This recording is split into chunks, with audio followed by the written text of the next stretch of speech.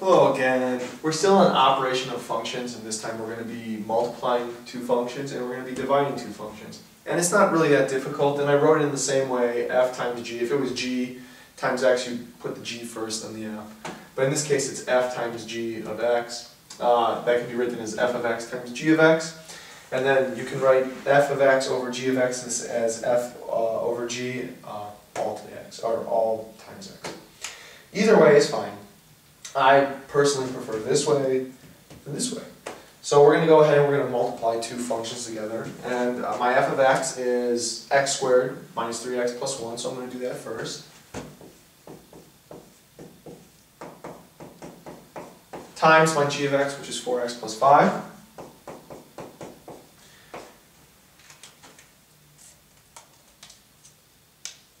Go with brown. And every time I do that, I just make sure I distribute properly. Some people call it FOIL. I wouldn't call this one FOIL, but if you want to, it's fine. X squared times 4x. 4x cubed. X squared times 5 is 5x squared. Negative 3 times, yeah, I did that one right. Negative 3x times 4x is negative 12x squared. Negative 3 times 5 is negative 15x.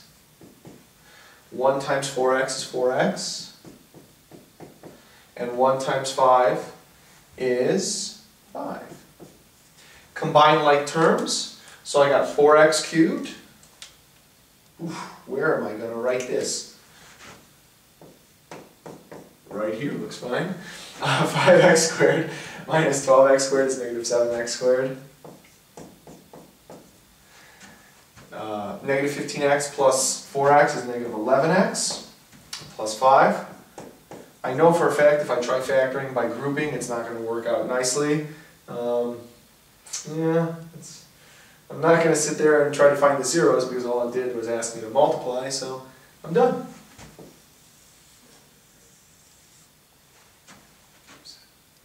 Yeah, looks good to me. This one's a lot easier in this case, but not always is division easier. So I take f of x, which is x squared minus 3x plus 1. And I divide it by g of x, which is 4x plus 5. I can't take a GCF out of the denominator. I can't take a GCF out of the numerator or denominator, so I'm done. However, there is one exception. You have to state what the domain cannot be equal to, what x value will not work. And in this case, x cannot be equal to what is going to make the denominator 0. And a lot of students say, oh, I don't know, I can't figure it out. Okay, take the opposite of this number, which is negative 5, and divide by the number in front of x. That's it.